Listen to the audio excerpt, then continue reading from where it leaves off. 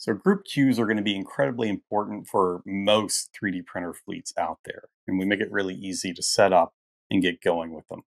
So the easiest way to get started in your fleet backend, come to the Group Queues tab, and to create a group queue, all you have to do is hit Create Group Queue, select the group that it's going to be under, and name it.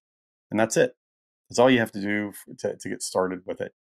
Now, to get to the actual group queue to work with it, you can either click right on the queue here, assuming it actually has files in it, or you can go through the front end, and a number of your, let's say, lab technicians or power users may go this route.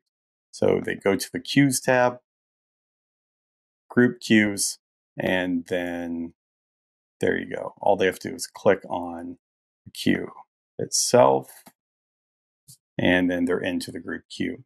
Now, we're putting other resources together that will go through an extreme detail of everything that you can do in the group queue system and what best practices are for it.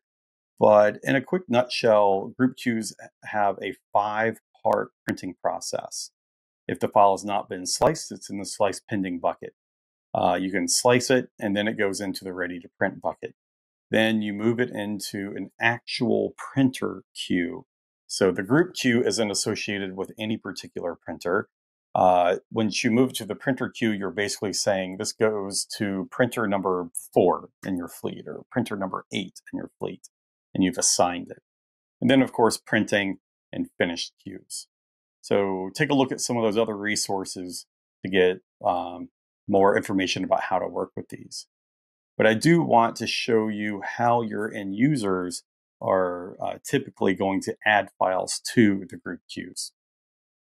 This is going to be in their design library.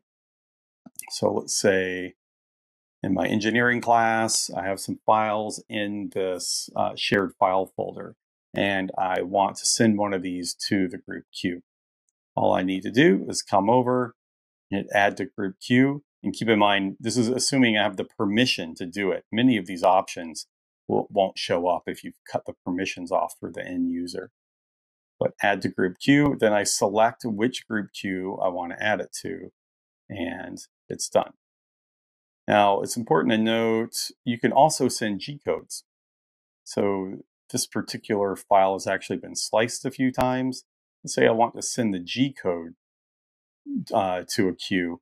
Now I can actually choose, do I want to send it to a group queue, or do I want to send it to a specific printer because it's already been sliced, right? Again, if I have the permission to do so, I can do all of that.